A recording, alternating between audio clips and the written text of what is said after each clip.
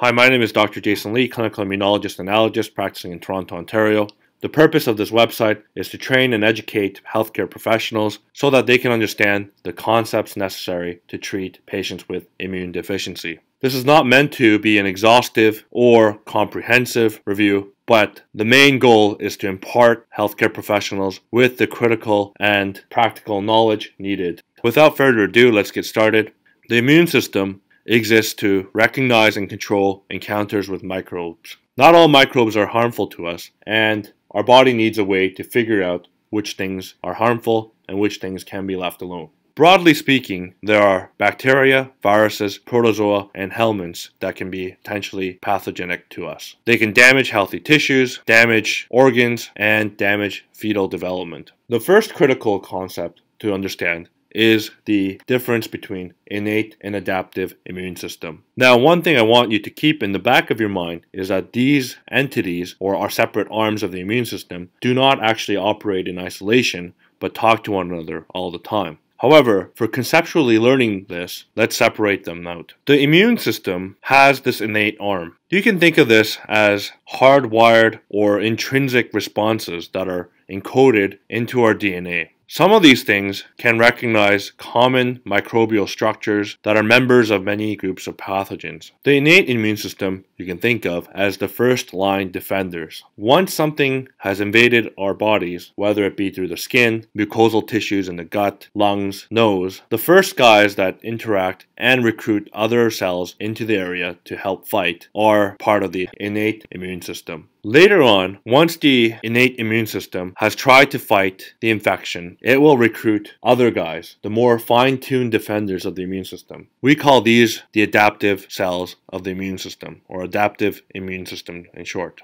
The adaptive immune system is able to rearrange gene segments somatically to generate antigen-binding molecules. This allows us for a much more customized and robust response. To put it another way, the innate immunity includes physical barriers such as epithelial cells, your skin, mucosal membranes. It also includes complement proteins, defensins, collectins, toll-like receptors found in various cells, phagocytic cells, including most antigen-presenting cells, and natural killer cells. The innate immunity acts within immediate exposure and continues to be part of the process in clearing the infection. The adaptive immunity often takes a day or more to kick in. This includes T cells, effector T cells, B cells, which turn into plasma cells, antibodies, and other components of the complement system. So, in order for the immune system to protect us, the critical factor is really distinguishing what is harmful from not harmful. For the innate immune system, there's something called target recognition, or recognition of self from non-self using built-in systems. This often involves something called pathogen-associated molecular patterns, called PAMPs, P-A-M-P-S to be short. Some of these things act as a bridge between innate and adaptive immune system. For the adaptive immune system, the target recognition often occurs through something called antibodies or immunoglobulins that are produced by B cells, or through T cell receptors that recognize and are able to react to all sorts of antigens. The term antigen is defined as something that your body can react to. To be technical, all antigens need to be presented in the context of major histocompatibility complex. Now let's talk about how white blood cells are formed. Every single white blood cell is formed from something called the hematopoietic stem cell that exists in bone marrow. The stem cell move into one of two different broad categories of progenitor cells called the common lymphoid progenitor cell or the myeloid stem cell.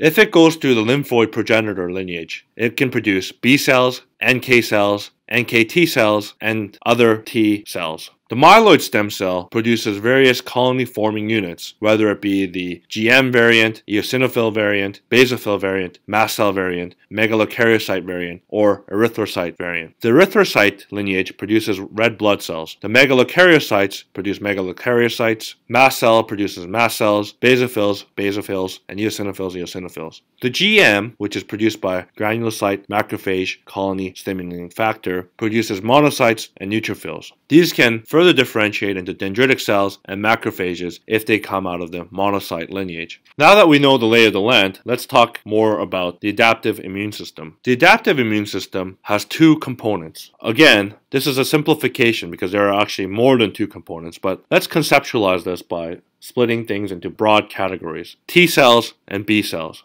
B cells are responsible really for the humoral immunity that occurs. The humoral immunity that occurs does so by using something called antibodies. Antibodies are sort of like the bullets of the immune system. They go out and take care of pathogens. They do this by a number of mechanisms depending on the effector function that it elicits. When we look at an antibody, we see that we can compartmentalize different arms of it. On the top half, there are two arms called the FAB fragments. Within these contain three domains called the complementary determining regions. These domains will determine the affinity of the antibody toward whatever antigen it is reacting to. The Fc component will bind to B cells' membranes and actually act as a receptor for different antigens. If a cell is stimulated by binding an antigen, this will induce signal cascade down below into the B cell to produce various effector functions, including but not limited to producing more antibodies. The CDR regions, of which there are three, undergo various changes that we will get to in the next lecture.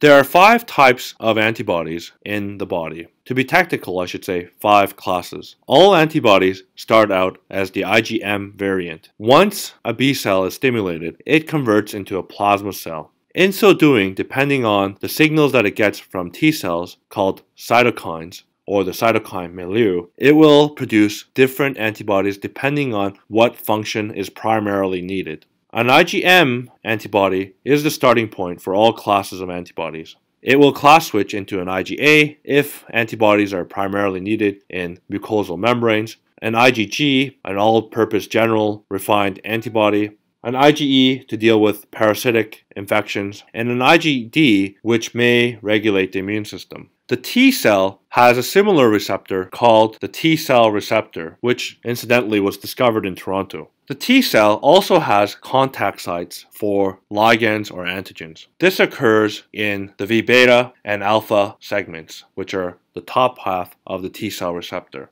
Similarly to an antibody, it also has a constant domain called the C alpha and C beta. Once a T cell receptor engages something from an antigen presenting cell from the innate immunity, it will cascade and form a response. The response depends on which antigen it's dealing with and how best it thinks it can deal with it. The T cell receptor is too small and doesn't have the intracellular machinery attached. As such, it requires subsequent co-receptors, and we call these the CD3 complex. This consists of epsilon, delta, gamma, and epsilon subgroups. Attached to the epsilon, delta, gamma, and epsilon subgroups are something called ITAMs, ITAMS. This refers to immunoreceptor tyrosine kinase activating molecules. These undergo phosphorylation and induce downstream changes. In the SCID lecture, we will talk about how this can play a role. Pathogens that take up residence inside cells need to be presented. This occurs through the MHC class 1, which includes all cells with a nucleus. If it's outside the cell, it may need to be taken up by antigen-presenting cells, such as phagocytic cells. T cells recognize infected cells by binding to the combined structure that includes a self-membrane protein and part of the pathogen. We talked about the major compatibility complex. This is often referred to as HLA, or human lymphocyte antigen, in humans. T cells are MHC restricted. MHC class 1 is restricted to largely the CD8 cells, and MHC class 2 is restricted to CD4 cells. A T cell comes out of the bone marrow as a naive CD4 negative, CD8 negative, and T cell receptor negative cell. This then undergoes training in the thymus to become either a CD4 positive or CD8 positive cell. This is a good point to break, and I will continue this lecture in the next part.